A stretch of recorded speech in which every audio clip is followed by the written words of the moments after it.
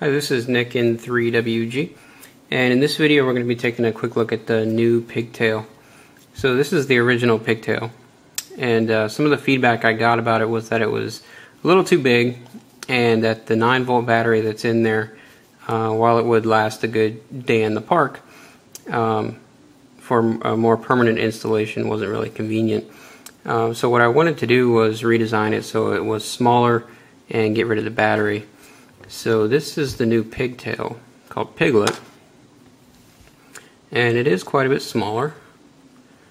It's just a little under 3/4 of an inch tall and about 2 inches by 2.5 inches.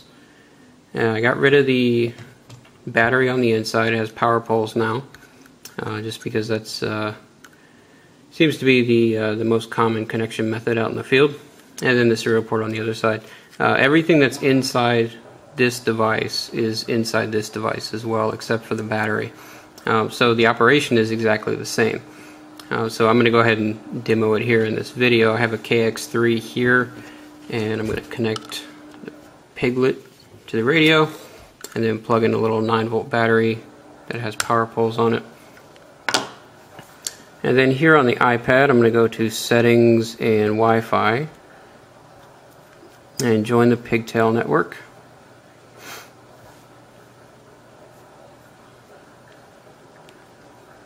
And then open up Hamlog and go to Tools, Pigtail. Elecraft and KX3 are already selected. The IP address of the Pigtail popped up right there.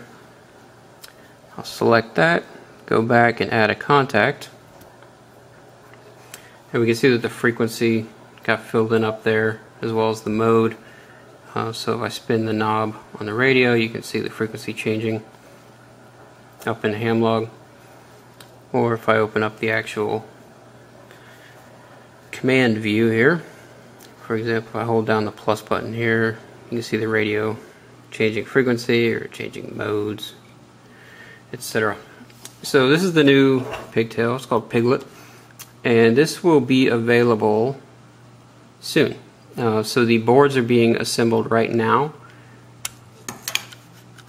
and it should be ready in about 2 weeks.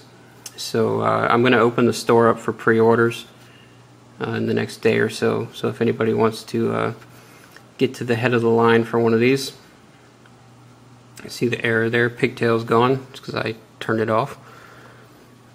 So yeah, these will be in the store at shop.pignology.net here in the next couple days. So take a look for it and let me know what you think. Thank you.